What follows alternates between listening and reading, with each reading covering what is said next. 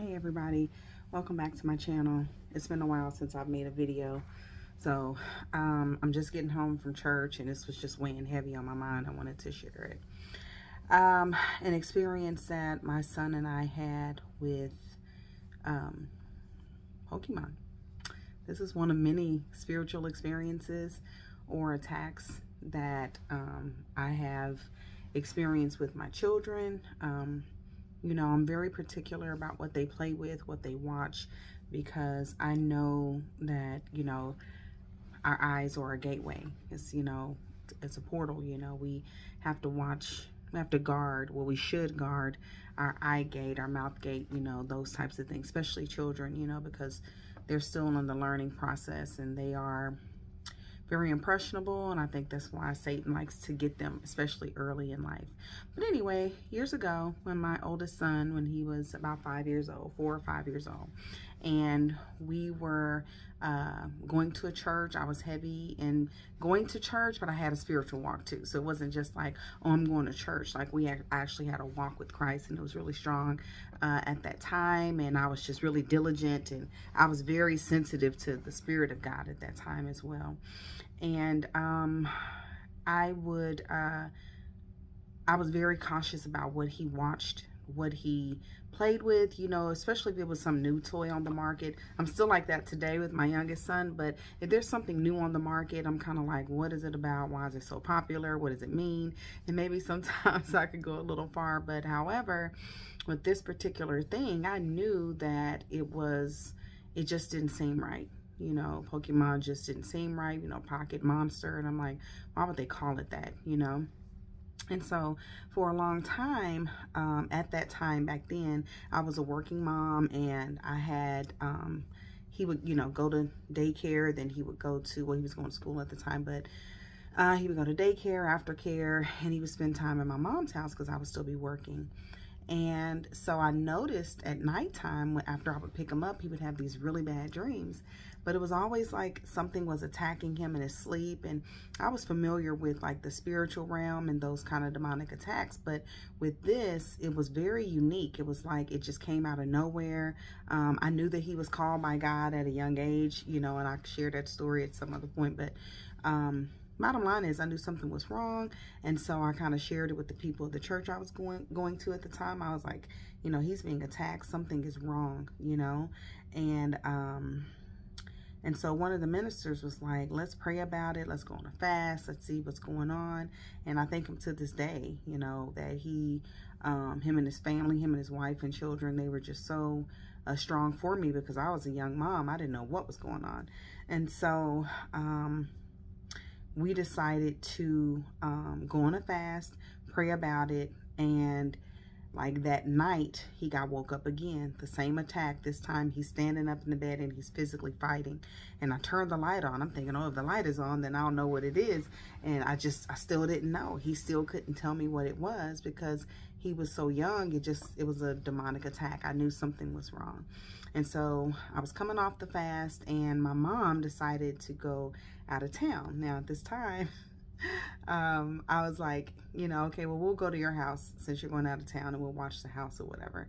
And my mom, she wasn't, you know, like most grandmas. They're just like, oh, they want it, and they buy it for them. But she, at the time, I went over there to go watch her house. And so we were watching TV, and I said, hey, go put these dishes in the sink. And he was like, okay. And so the way that the house was set up, the kitchen was open on both sides, and you can walk on one side and go on the other side to get into that kitchen space. So he walks on one side and he drops the dishes and he runs back over there. And I'm like, what's wrong? And he's like, nothing. And I'm like, what is it? I said, did you see something? And he was like, yeah. I said, okay, what did you see? And he's like, he just couldn't really describe it. And so I said, okay. So I said, you go to that side, I go to this side. So he went on one side of the kitchen, I went on the other side. When I got to the other side, I said, did you see it right here? And he was like, yeah. And so I started looking around, and I'm like, what in the world? You know, something's got to be over here. So I'm looking in the cabinets and stuff, and I realized there is a closet right here on my left-hand side. I said, let me look in here. So I look in the closet. I'm looking for, you know, comic books. Back then, you know, people still read comic books. I don't know what they do now. And I was looking in the closet and I was like, what in the world is going on? And so I looked and I lifted it up, and this huge bag of like Pokemon everything. The Pikachu towel, comic books, or not even comic books, but like booklets and trading cards. I mean, you name it, the toys, the whole bit. And I was just like, oh my gosh, this is what it is. I knew in my spirit that that's what it was. That was bothering him. That was disrupting his spirit. And I was like, okay. So I got the bag and I put everything in there that was out on the ground, you know, Pokemon, but it was in there hiding. Cause you know, I told my mom, you know, he can't play with that. And so, so I guess that's where she put all the things. And so it ended, I just put 2 and 2 together. You know, it had just came out. That was something that, maybe she thought he could play with and was like, oh, it's not hurting anything. And he just plays with it at my house. So it shouldn't be a big deal. But it was a big deal because I knew the spiritual side of it. I knew that it was something that was demonic, and I didn't want, you know, my children exposed to it. So long story short, I get the bag, I tie it up. I said, okay, we're going to go ahead and go to bed. And in the morning, I'm throwing all of this away. And so, oh my gosh, can't believe I'm saying this. So then we went to bed. And at that time, he slept in the bed with me. And so we went to bed and we prayed. And I got the bag and I put it on my side of the bed so I would remember to get rid of it the next morning when I was going to work and dropping him off to school. And so I go to bed at night, that night. And all of a sudden, I started running like a little fever. I was feeling like, oh, something's wrong. Like something was off in my spirit. I'm like, why am I feeling like this? But I'm in my sleep. I can't move or anything. And so then I'm trying to open my eyes, but I can't. And it's this little thing jumping. Like it had like ponytails. I thought it was this little girl that we went to church with at the time. Her name was Chanel. And I was like, oh, that looks like Chanel. But it was like jumping like this. Doot, doot, doot. Do like back and forth and doing like this. It was like cute, but it was weird, and it was like it was taunting me. And so all of a sudden I noticed that wasn't Chanel, that was Pikachu, but it was taunting me because it was jumping like doot doot, like I'm being cute, you know, I'm just a toy. And then all of a sudden when it got close, the yellow color disappeared and it was just black. It was like the black figure of Pikachu. And I was like, oh no. So I knew I was entering into like a spiritual warfare. Then all of a sudden, all of these other Pokemon figures were jumping up, but they were like walking and dancing and kind of prancing in front of me. And I was like, you know, it was like this whole show was being put on in front of me, but they were like doing like this with their neck. It looks weird, but that's what they were doing. They were taunting me. And then they started like speaking in another language. And it wasn't like something that's familiar, like a Spanish or Vietnamese or Mexican, you know, it wasn't like that. It was like a totally different language. And then they started cursing. And then the cartoon form shed, and then it was like the demonic form, like the demon form. And I was like, oh my gosh, you know, what is going on? So I started praying, and all of a sudden, you know, I roll over to Corey, and now he's up in the bed. He's fighting now. Oh, no, I take that back. He's not fighting now. He's asleep, but he's moving around, and I'm like, okay, maybe he can feel the same thing I'm feeling.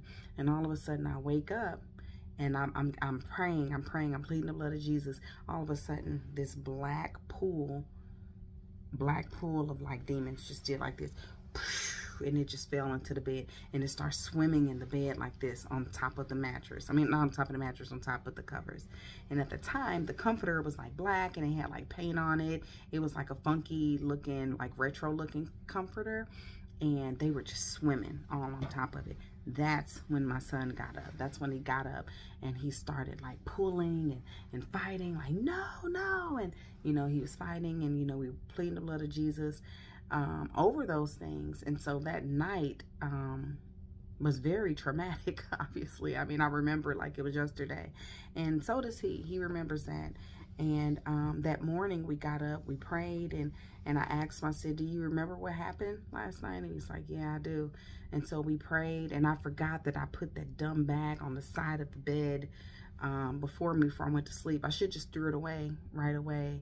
And it just lets you know that a lot of these accursed items you need to get out of the house straight away. You know, pay attention to your children. If they say, oh, it's a monster under my bed, or I see something, you know. We had the same issue with Beyblades. I know it sounds silly, but you know, when you are dealing with children or people that are very sensitive to the spirit, they notice those things. And I think that to ignore it is to allow your children to build a certain character that you're not going to be pleased with when they become adults, because they won't be aware of what to fight and when to fight. They'll just think that anything that's out there that they desire is acceptable in their life.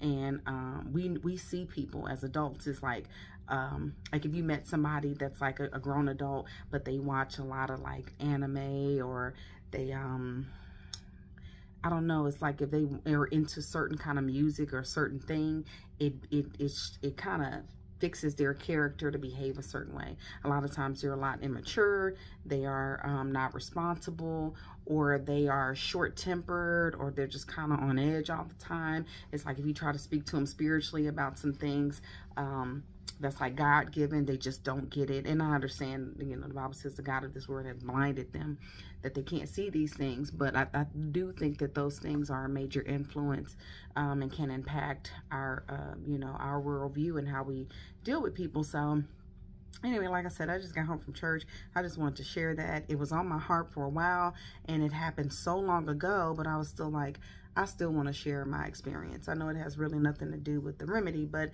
maybe it does. The remedy was to get rid of it, burn those things, and get them out of your home, whether it be a toy, whether it be a charm of some sort. And you know that God is dealing with you on the inside. He's like, I don't want you to have that, or I don't want you to accept that gift, you know, from a person that really doesn't like you, but you know, maybe they put something on it, you know, to bring you down in some sort of way. So just be mindful of everything you're bringing into your house. This is a short testimony. Hopefully it edified some people that were curious about different toys and things that they have in their home. Again, I have some other stories that my children have experienced through the years. You know, my boys they're pretty old now, but I'm saying it's still relevant because those spirits are still the same, and they're just playing the same old tricks. It's just in a different, you know, it come in a different box or a different form. And so anyway, I just wanted to share that with you. I'm gonna go ahead and go to bed, and hopefully I'll be having another video for you here pretty soon. It's been a while since I've been on here, but I do want to start making more videos. I've just been super busy and traveling and working and the whole bit, but hopefully that edified you, and hopefully I'll be seeing you soon with another remedy video. I actually have some stuff that I've been taking lately that I want to do a review on, so just stay tuned for that video, and God bless you all.